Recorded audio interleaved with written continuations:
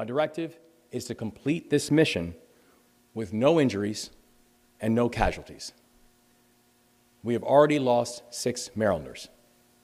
We will not lose any more. Governor Wes Moore says that concerns about lightning has forced crews to temporarily delay plans to lift a 350-ton piece of the bridge out of the water, but other work is still underway. This morning, crews were setting buoys in the rain to make sure vessels could navigate the waterways. This morning, engineers and salvage teams continued with wreckage assessments and site analysis to make sure that we have a clear understanding of the work site. He also says a second temporary shipping channel is now open for ships. We opened another channel today at around 1315 or 115, and it measures 14-foot depth.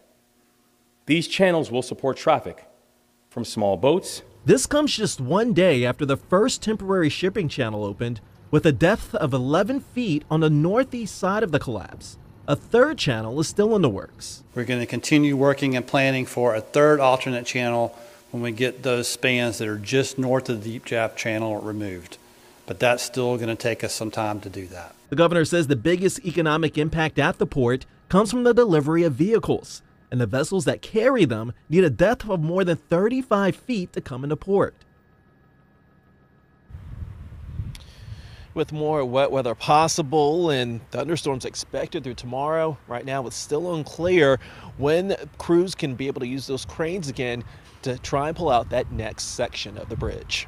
Reporting live here at Sparrows Point, Kyrie Stewart, WBAL-TV 11 News.